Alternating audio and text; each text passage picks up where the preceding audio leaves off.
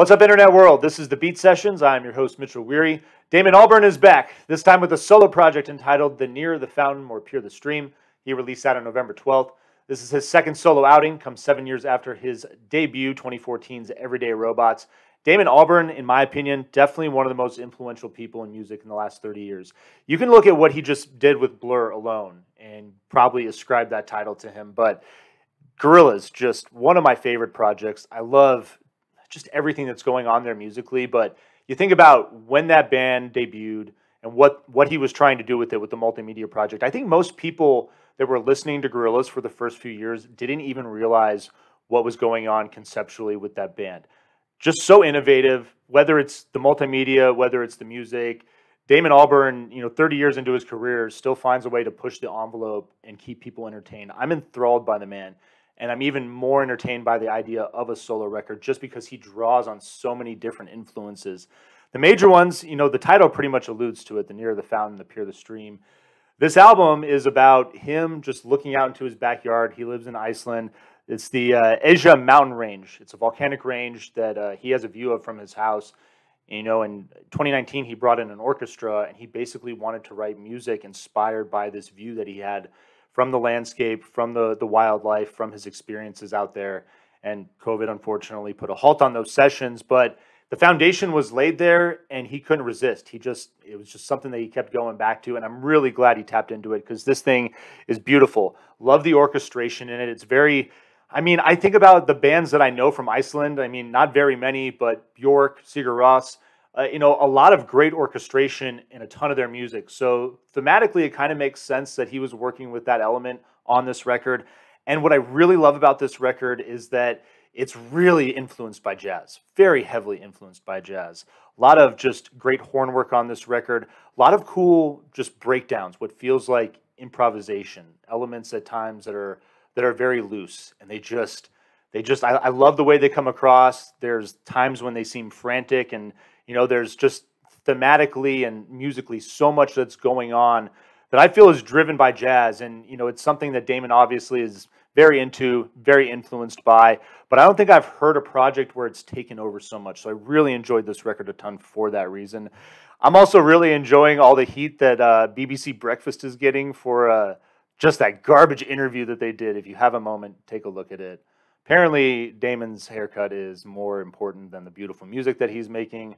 Just more and more proof every day that the media is they're just idiots. But anyway, let's get into the track listing on this thing. It opens with The Nearer the Fountain, Pure the Stream.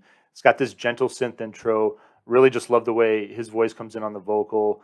Acoustic guitar, and I really just like the way this song develops into this ethereal soundscape. It's very much, like you're there with him looking out at this Icelandic pastoral before you. He really does a marvelous job of capturing that element and giving you this opportunity to close your eyes and just envision what it is that he's seeing. It's beautifully done, and it continues for another 35 minutes, 5 minutes on the big album opener.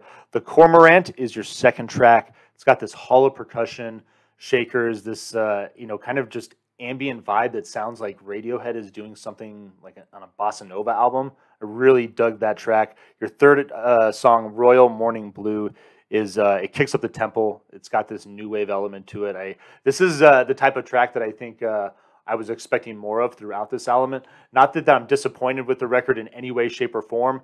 Again, alluding to the excitement of a solo project from Damon, I wasn't really sure what to expect. So this song was cool because it kind of gave me that sound of what I was craving a bit. But then it goes into Combustion, and I love this song. It is just got this loose electronic jazz opener. It's just loving the style there.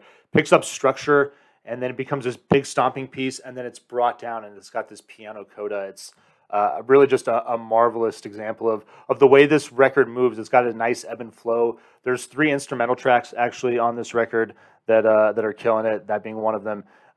Combustion is that 4th track. Your 5th track, Daft Waiter, is just Damon and the piano, and there's this swelling instrumentation that comes in and out, very much is reminding me of the ocean. Seeking influence from that, definitely. And there's musics of traditional elements of Irish and English music as well that are driving the song. It's very subtle, it's very nuanced, but I dug that track for this reason. Darkness to Light is your 6th song. It is another example of just this great jazz influence. This song is funky, but it's got this nice, just groovy, slow tempo. Leads into Esha, which is your 2nd instrumental track. Again, a reference to that volcanic mountain range. The Tower of Montevideo. Got more of that bossa nova flair on this record. There's quite a bit of that as well, and I love the sound. I love the vibe. It's very relaxed, very laid back. Certainly works with everything else that is going on this record. Giraffe Trumpet C is a pretty interesting little track there. Leads into Polaris. Love this penultimate track. The Giraffe Trumpet C is an instrumental track, and the jazz outro on that leads into Polaris. So it has that open, and then it turns into this like bright, upbeat song. It's got this a little bit of cowbell, great organ and synth elements to it. Definitely my favorite track on this record. A lot of stuff that you'll probably be familiar with as far as Damon's catalog and the way he works and the way he writes.